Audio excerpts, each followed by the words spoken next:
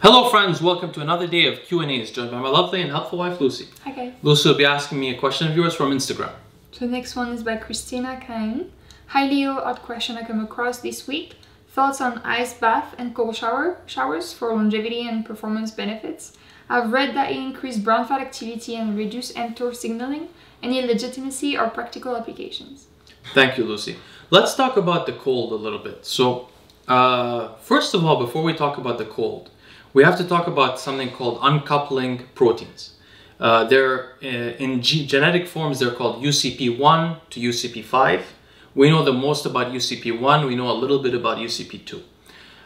What these uncoupling proteins do is they uncouple oxidative phosphorylation from ATP in the mitochondria, allowing the mitochondria, at least for UCP1, to become more thermogenically active, meaning produce more heat. So, the reason why we talk about this is that the UCP1 particularly is found in white fat, white adipose tissue, which is called WAT, and it's also found in brown fat, brown adipose tissue, which is called BAT. It's found in about 20% the rate in white fat as compared to brown fat, so it's much less common there.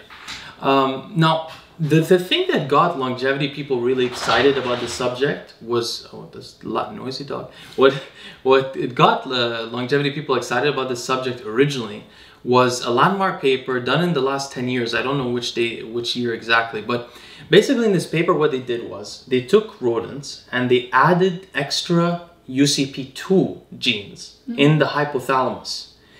And what this did was cause the hypothalamus to become hotter, which made the mouse think that it was hotter than it really is, which made the mouse reduce its body temperature, and then the mice lived longer. Interesting. So this was very exciting, and just taking this study alone, you would think, oh, this is fantastic. This means that reducing my body temperature may make me live longer. And so there have been a lot of, and just some background, there has been a lot of theories. So there's a kind of longevity protocol called caloric restriction. It's been shown across animals, as I mentioned in other videos, that restricting their calories while they're not vitamin and nutrient deficient leads them to living longer lives. Usually the smaller animal gets the greatest increase in life, whereas larger animals like dogs and apes get a little bit less increase. In caloric restriction, there have been theories that the reason that caloric restriction works is by reducing their body temperature. Because when they eat less, they actually become cold. And this is well known. If you meet a calorically restricted person, he'd be wearing a sweater in the summertime because he's cold, he has no body fat. And he's not eating much, so the body reduces the metabolic rate. So it's been theorized that reducing that metabolic rate could be causing people to live longer. And this falls into an old theory, actually, which is that energy expenditure, the more someone expends energy, the quicker they die. So this was a very old theory, which has sort of been somewhat disproven in various studies. Now, with that said, so this all sounds exciting, like, oh yeah, if I make myself colder, then I'm going to live longer. But this is not really the case. So there's a lot of studies that are not so for example, fish that live in cold water live longer than fish that live in hot water. There are some things that confirm this belief, but there's a lot of rodent studies where they made rodents either immerse themselves in cold water for 4 hours a day, or live under lower ambient temperatures for extended periods. And while the rodents did get more brown fat, or they lost body fat, or they expended more energy, or they were a little bit metabolically healthier, they didn't live longer. I see. So it's not completely clear that this makes people live longer. It's because only that transgenic mouse with the UCP2 in the brain actually lived longer. So it's not so clear. There's a lot of thought on this subject. So let's move away from the longevity aspect, and now let's get into this idea of metabolic health. He talked about performance benefits. I mean, there may be performance benefits for inflammation and stuff like that, but this people talk about a lot. Let's talk about something interesting, which is metabolic health. The reason why the cold is critical or important for metabolic health is this idea of the uncoupling proteins and brown fat. We're all born with a certain amount of brown fat. And by the way, the amount of brown fat that you're born with can depend on how much omega-3s your mother was taking while you were in the womb. The more DHA and EPA she takes, there are epigenetic changes that occur in the baby, and he stores more brown fat when he's born. Brown fat is brown because it's mitochondria rich. That's why it looks brown. technically. So the thing about originally, it was thought, like 25 years ago, it was thought that we're all born with a certain amount of brown fat and it can't change during our lifetimes. But later they discovered that this brown fat can white fat can turn brown fat through certain stimuli. And now, as the years go by, we've accrued such a long list of stimuli that I will probably not remember I won't even remember half of the list in this video. Maybe I'll include a list here or something, maybe not, I don't know. But it depends how much time I have, because we're moving, that's why. But the point is, it's been discovered that white fat can be turned brown. They call this browning of fat.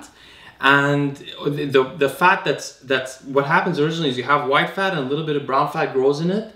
They call this beige, which they either call it beige or brite, which is brown in white. So this is when it's starting to turn brown. Now, it's pretty interesting. So the way this works biochemically is that the sympathetic nervous tone stimulates, sends adrenergic signaling to the mitochondria in the brown fat that activates the mitochondria and the brown fat to create thermogenic effects. So it's adrenaline that causes this activation of thermogenesis in the brown fat. But it's also adrenaline that causes the white fat to turn brown. It's the same mechanism. So if you take, for example, a beta blocker, you reduce the amount that you're going to get this effect. In fact, it's particularly I think it's the beta-3 receptor, the adrenergic beta-3 receptor that is most involved, but don't quote me on that, I'm not completely certain. But anyway, it's an adrenergic system that does this. Now, so taking a drug like ephedrine or clenbuterol, or there's a couple of other drugs that are norepinephrine and dopamine reuptake inhibitors that are known as appetite suppressants. All these drugs, because they inhibit norepinephrine reuptake, or the other drugs because they directly agonize the adrenergic receptors, which is what ephedrine does, and clenbuterol, they're stimulants, they directly agonize the receptors. These will increase the rate that the brown fat develops. But so will a bunch of other things. PPAR alpha agonists will do it as well. Interestingly, bile fluids, which are released when you eat fat, will cause this effect as well, through a complicated biochemical mechanism. But so this is one reason researchers theorize that eating more fats, not just because of the omega-3 part, also by the way, olive oil will increase it, not just fish oil. So olive oil, fish oil, but also having more bile acids in general due to consuming fats will increase the rate that this is done. So researchers will theorize that having a fat-heavy diet will increase the rate that the brown fat is accumulating in your body. Now, the problem with these direct adrenergic agonists, like ephedrine or any of these other things that we're talking about, is that, oh, by the way, also I should mention, like, I'm just trying to remember different kinds of things. So TDE5 inhibitors, which are like Cialis or Viagra, will also do this. Interesting. Yeah, I was just thinking of different things. So, but the problem with having a direct stimulant of the adrenergic receptors is that those things tend to be harmful for the cardiovascular system. What's not harmful for the cardiovascular system is being in the cold.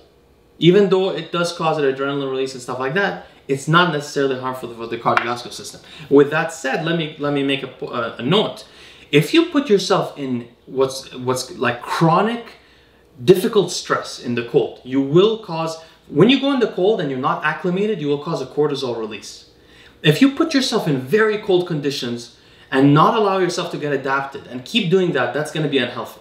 Nice. But if you adapt yourself to the cold, You have to do it slowly. exactly, and you could, and I wish we had monitors for salivary cortisol in our house, so there was something like that, because then you could actually test it. So you would go out in the cold for a bit, wearing like gloves and a hat, but no shirt, for example. Get yourself cold and check your cortisol, what it is in your saliva, and then match it. So increase your time while not increasing the cortisol release. But adapting like that, there is a human study that shows that people who stay out in the cold there's like an experimental study. It's a wonderful study. They put people out in the cold for certain times each day and found that they gained brown fat, or they got browning of white fat. So, but there's a lot of other things that do this as well. I'm not remembering all of them right now, but there's a lot of little things that do it. For example, they've given raspberries to people on a high-fat diet, and it increased the browning. I think linoleic acid as well did it. Metformin did it, because the AMP kinase pathway also does this through its effect on the sympathetic nervous tone. AMP kinase pathway increases the sympathetic nervous tone mildly. So metformin does this as well, and that's, I think, maybe what he's referring to with the mTOR. Probably the AMP kinase is becoming dominant, reducing the mTOR. But so basically, I'm not going to get into too much detail here, but what I'm trying to say is this, although it's hopeful, the idea that people living in or having a lower body temperature for their lives, there is theoretical reason to think it may make people live longer, but the animal studies are that, you know, only the transgenic one works. I see. But there's no question that having more brown fat is healthy. And I didn't even explain why, which is this. Brown fat causes glucose uptake out of the bloodstream because it's thermically active. So it basically raises your metabolism.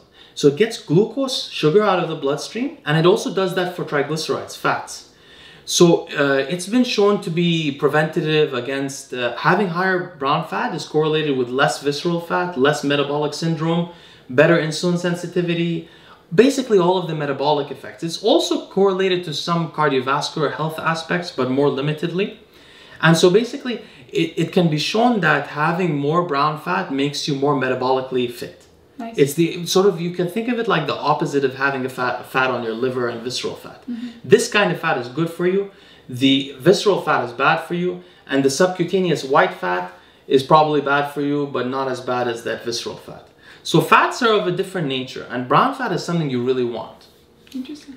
So, you know, what I would do if I was you is that I would spend some time in, you know, personally, the only thing that I do, I live in a hot climate, so I don't get to enjoy this as much. But I did spend a lot of time in the cold when I was younger, and I actually do have a lot of brown fat.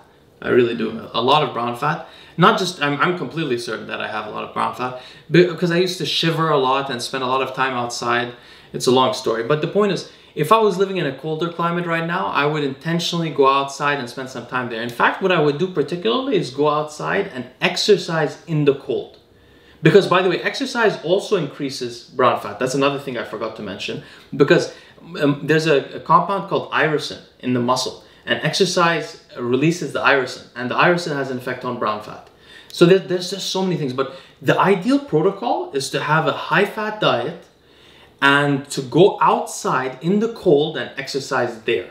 Interesting. So you're exercising in the cold. And if you're going to cover any part of your body, you cover your hands and your head, make sure, and your ears.